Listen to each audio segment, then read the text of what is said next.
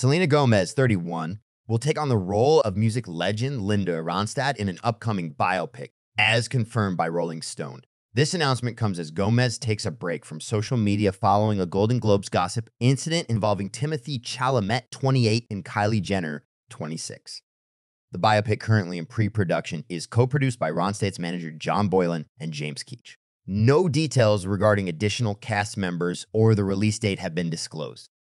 Linda Ronstadt, 77, renowned for shaping folk rock music, revealed her battle with Parkinson's disease in 2013, forcing her retirement from singing. Despite facing health challenges, Ronstadt, who sold over 100 million albums, remains candid about her perspective on life.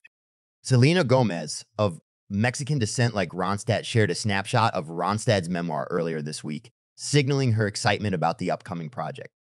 Ronstadt's impact on the music industry, highlighted by hits like You're No Good and When Will I Be Loved, solidifies her as one of the most successful female recording artists in U.S. history.